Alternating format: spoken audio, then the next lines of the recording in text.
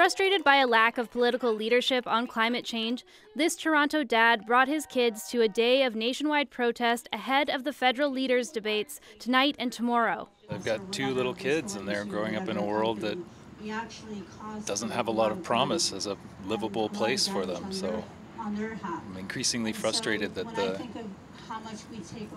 the urgency doesn't seem to be reflected in what our leaders are doing. Spearheaded by climate advocacy group 350 Canada, protesters are demanding candidates commit to stopping fossil fuel expansion and make a plan to transition workers to greener jobs. This is the most important issue right now. It's the most important issue for the election coming up, and it's just not getting the attention it deserves in all of the other things that are happening right now. Without a planet, we don't have anything. Even here in oil-rich Alberta, there are people calling for a halt to new fossil fuel projects. In fact, the health of the earth is a key election concern.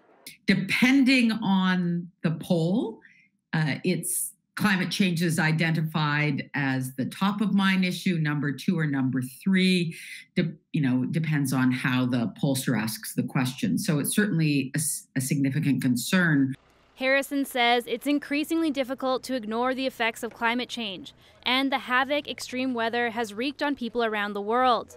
Here in Canada too, like flooding, record-breaking heat, and wildfires.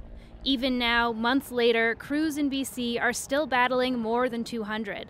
At the protest in Toronto, 6-year-old Frederick has a message for political leaders. Please change what you're doing right now, and please make sure that everyone has a good future to live in. Hopeful, whichever party is elected come September 20th is listening. Paige Parsons, CBC News, Edmonton.